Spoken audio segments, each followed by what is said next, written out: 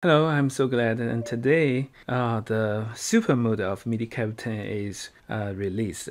The SuperMode is very powerful. In SuperMode, for each button, you have 4 different time to send commands. The short press down and the short release up, and the long press and the long release. You can send any commands or command sets in different key action states. In each of the states, you can have a single commands or commands one by one. There is no limit, and you can have a very complicated command set. Goes to like you can control different devices together and with different MIDI channels one by one. So in this way also we have the key times concept. So for the same key, if you press different times, it can send different commands.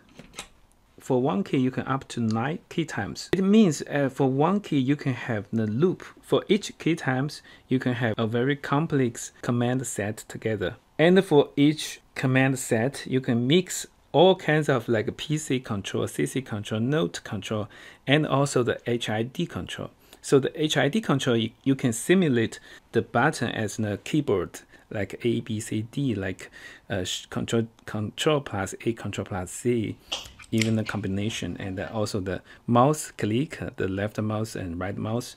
It can be very comprehensive and do a lot of things by this kind of framework. Also in SuperMode, so different page, you can jump to different pages. Page 3, so each page you can have the function group, function combination for some kind of device like FM3, but you can switch to other pages and switch back. That means you have more than like 8 or 10 buttons. You can just make several pages for one device and for different functions.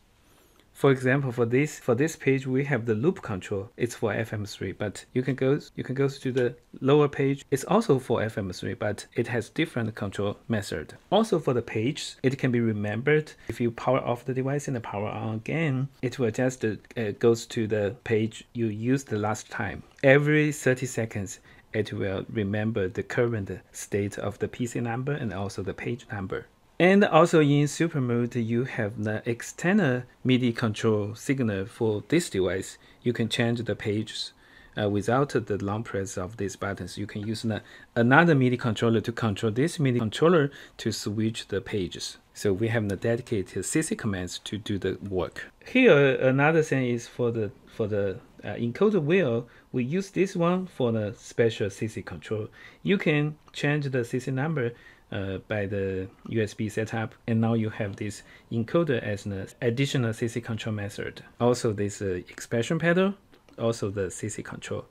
And in the previous gig mode, you can't assign the CC channel of the expression pedal, but now you can have different MIDI channel in different pages for the expression pedal. Also for the LED, like you can see, you have different kinds of LED actions. Like this one, you have the tapping function and you have the tapping speed. And this one, you have the CC commands and you have the LED lighter or dimming. You can set this by yourself. And for these 4 buttons, you can see it's in a selector mode. Each time only one of these can be selected.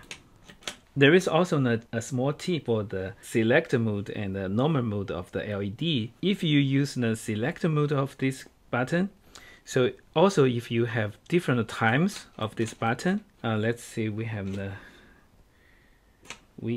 the page. Okay, this one, page 18. So for this page, like you have PC control, but the second time you press this button, you can go to another command like another PC.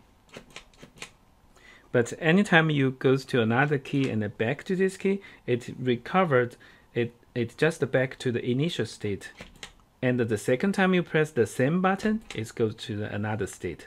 So this is because you use the selector mode. But if you use the LED normal mode, it can remember the state. And the next time you go to another key and go back, it just resum and continue the previous state loop. So with the SuperMode, you have up to 99 pages. You can organize all your equipment control methods in the device, and you have multiple timing to send commands, and you can have multiple times to have the state loop.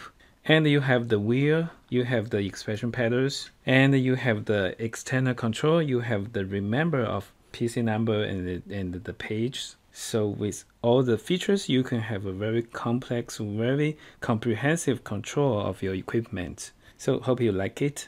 And also I will give explanations about each page, each configurations for what kind of device, what kind of control, and one by one. Okay, let's see in other videos.